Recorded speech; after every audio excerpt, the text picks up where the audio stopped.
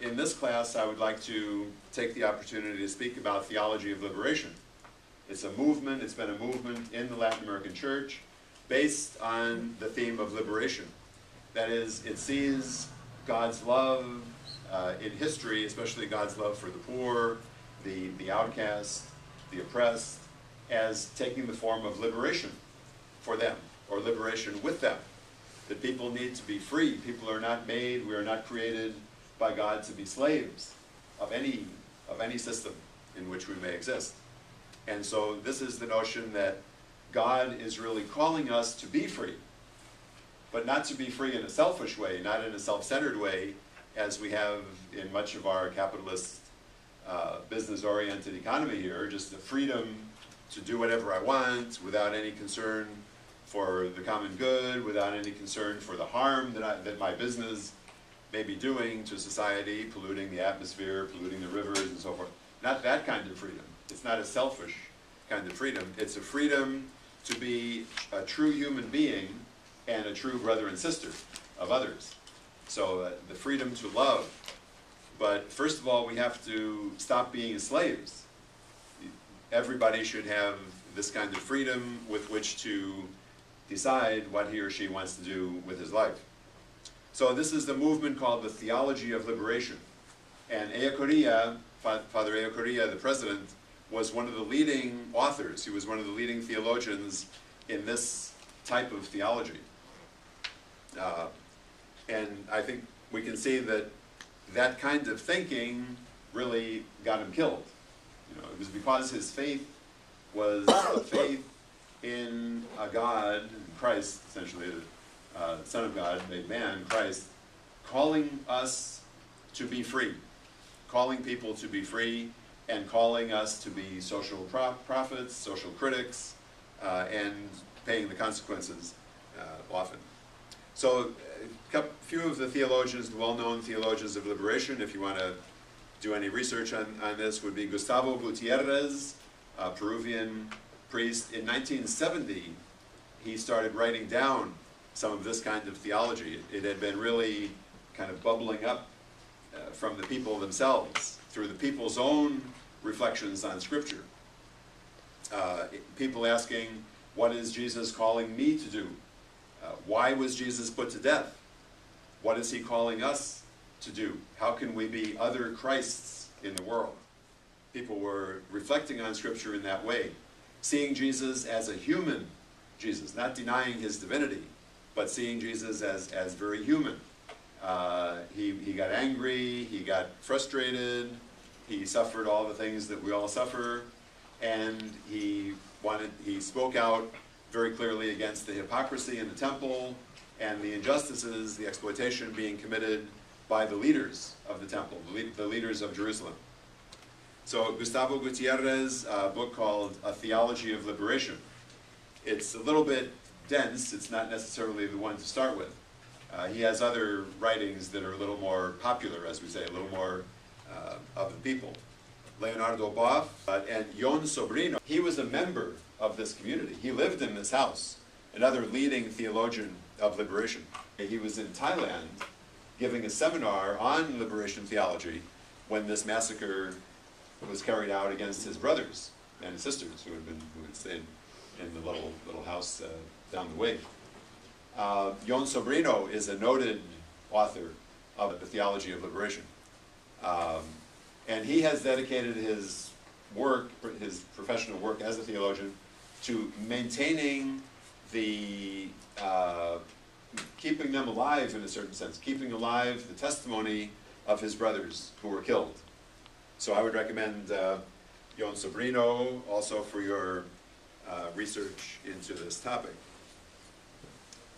Now, some people feel that this issue of liberation is not really accepted in the church. There has been controversy over it because some bishops, some priests, some lay people who are very wealthy, people who are big landowners, they don't like this idea of emphasizing the gospel of Jesus as a call to liberation.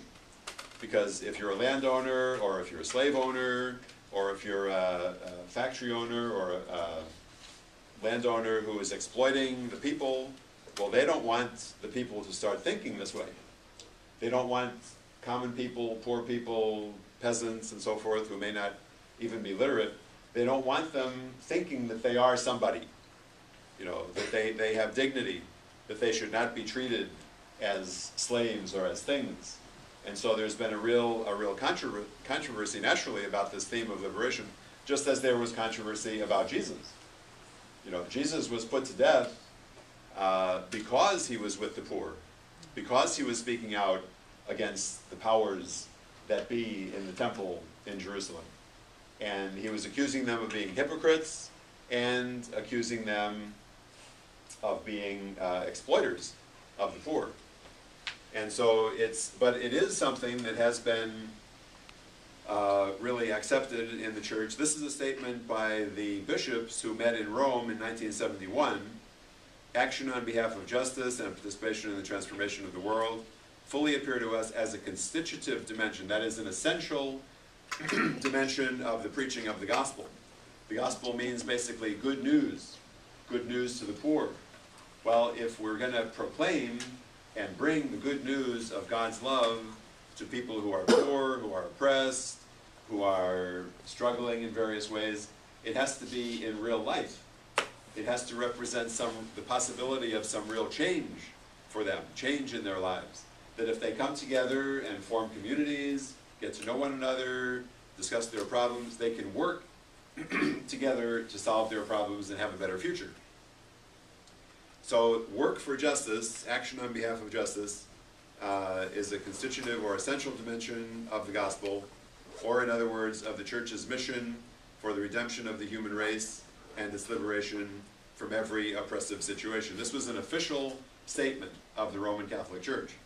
And the martyrs of El Salvador, many of them who, in addition to the Jesuits, many people were martyred in El Salvador, this is what they believed.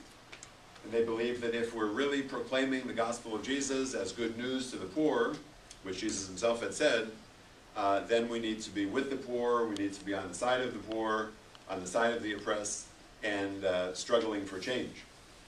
Again, just to focus a bit on Ellacuría, Father Ellacuría, as I said, he was the president of the university in San Salvador, a noted philosopher and theologian, and he was promoting a negotiated settlement of the Revolutionary War. There was a revolution going on in El Salvador all during the 80s.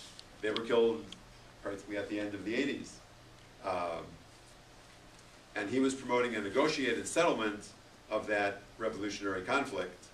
But that did not sit well with the military, with the upper classes, because they wanted to wipe out the revolutionaries. They didn't want to negotiate with the revolutionaries. There's a picture of Father Ellacuría. Blessed are those who hunger and thirst for righteousness or for justice, for they will be satisfied. So Jesus is urging us, in a way, to be involved in work for justice, in the struggle for a more decent and more just society. This is one of the books of Father Ellacuría. You can see the theme of freedom, and yet Jesus being crucified because he was a prophet, because he was speaking out against injustice and hypocrisy. Ellacuría spoke of salvation in history, the salvation of history. That salvation is not something that just happens above history or alongside history or in our heads or in our hearts. It happens in history. That is, it has to do with change in the world. People can believe in the possibilities of salvation, of liberation, if they see that working together, they can really work for change. And this is important too, this aspect that the Christian does not live in a different world. We're all in the same world, and we're all facing the same problems: unemployment, exploitation of workers, the damage to the atmosphere, the damage to our environment, the oppression of one country over another, or of one class over another. And we need to work for change in this world. We are citizens of one world in which the kingdom of God has appeared in an historical way. The kingdom of God, this is a key theme also in liberation theology. The world as God wants it to be. A world of justice, of peace, of brotherhood and sisterhood, where we care for one another and respect one another, form community, and work for a better future.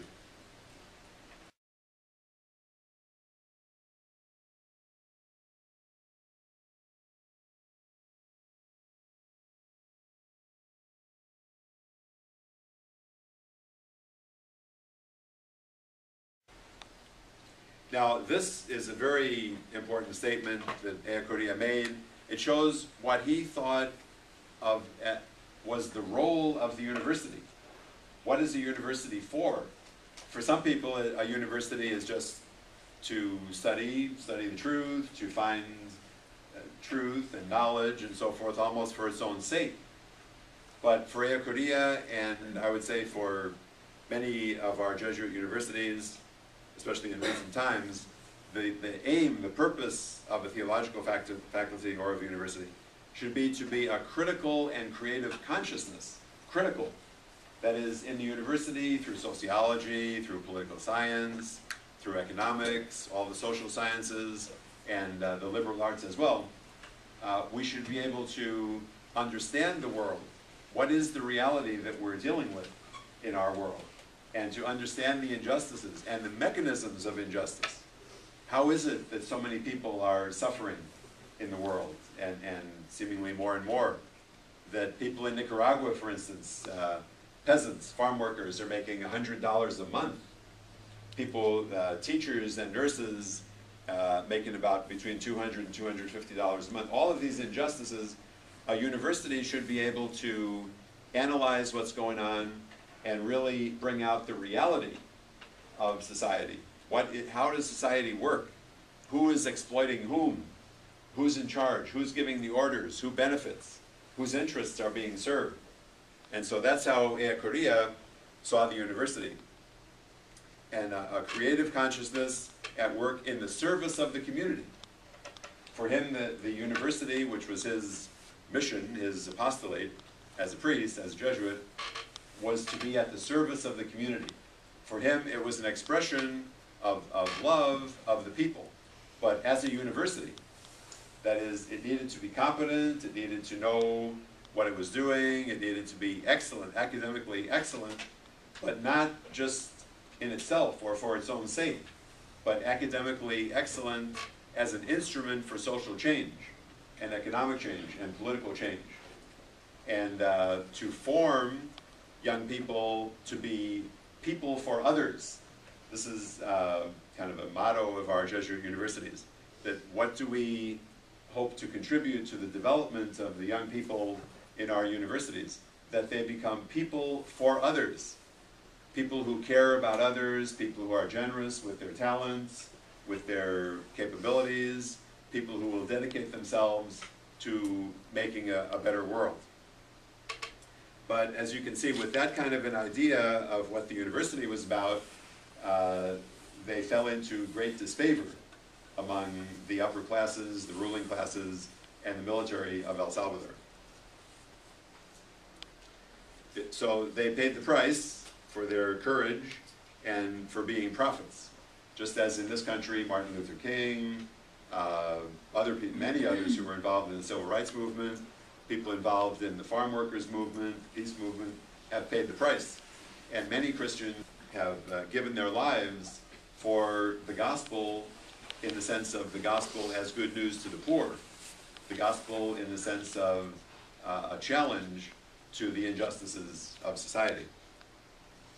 So at the funeral procession, in the funeral, there was a huge throng of people expressing their admiration and their support for the Jesuits and the two women who had been killed.